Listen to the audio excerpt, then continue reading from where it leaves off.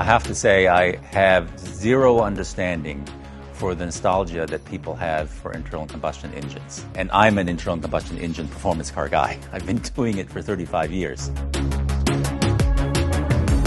So I've been involved in development of performance cars for practically my entire life. In my past, I've been involved in Formula One, World Rally Carring, various performance vehicles in all aspects of the automotive industry. I have a fair amount of experience in this area. Development of cars really never stands still. Technology moves on. You can't really look in the past. You learn from the past, but you can't look to the past. You have to look to the future. Before you actually build a car, you have to do paper studies. You have to figure out exactly what do you want to actually achieve. What is your goal? And we do that on the one part by measuring competition. What do they achieve? Figuring out, can we beat that, what the competition has already done? Because it makes no sense just to repeat what's already on the marketplace. So we also always want to be better. And then once you've done that, you have to decide what is the character of your car. A car really has character. I remember one of my colleagues once said, and had a pretty emotional argument with his chief engineer, that a car has a personality. A car has a soul. And if you're a car enthusiast, perhaps you might agree with that. Through the 2.5 years or 3 years that we're working on this car, we constantly refer back to the character map to measure ourselves against that. Are we on target, or have we deviated? Character map tries to capture that character, that soul of the car a little bit. What does it sound like? What does it feel like? What is it that you want to achieve in this new product that you're working on? We were lucky in that we had a good starting platform. The NE is already itself a very successful car, one of the leading EVs in the marketplace. We look to see what we can do to improve and make IONIQ 5 a real N vehicle. We've made some pretty significant internal body changes, some suspension mounting point changes, and that'll help the performance of the car. And as I said, the external changes are driven primarily by aerodynamics and by styling.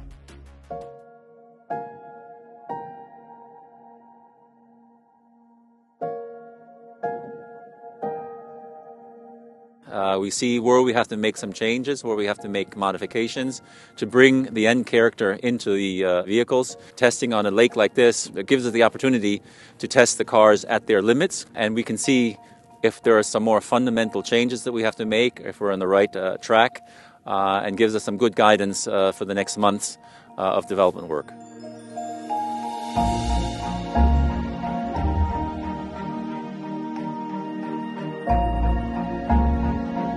I like testing. I just like driving cars. Doesn't matter where. So the big challenge for EVs is, of course, vehicle weight. We're significantly heavier. All EVs are significantly heavier than internal combustion engine. So we have to look at where are we on the weight, what the weight distribution is, what's the center of gravity. N already benefits from a lot of efforts done on the basic IONIQ 5 for weight reduction. But our focus is making sure that the powertrain is where it needs to be with respect to response and drivability. And of course, what the N variants are very famous for is the steering, the ride and handling, and that's really been a major point of our focus. One of the things that is of great advantage on an EV, N, is the powertrain performance. It's of no comparison to internal combustion engines. But EVs offer so much more capability, so much more performance, so much better response. It's a different world. The potential is huge. So I always try to explain to people the opportunity that we have in EVs because there's so much software and so much software control, and with that opportunity to control so many things in the EVs that it opens up a whole new world for the chassis controls, but also the powertrain controls. And that's all software based. That's all calibration based. It's all writing some new software, writing new requirements that we might need and you can change really the whole character, the whole soul, if you will, of the car.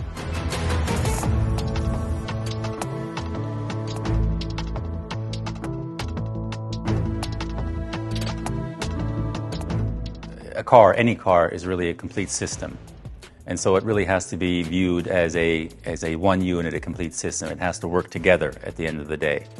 But of course, the individual systems are already highly complex. Steering, suspension, performance of the vehicle, the stiffness of the vehicle is very important. Body items are very important. All feeding into the response of the vehicle, which is very important for an N vehicle.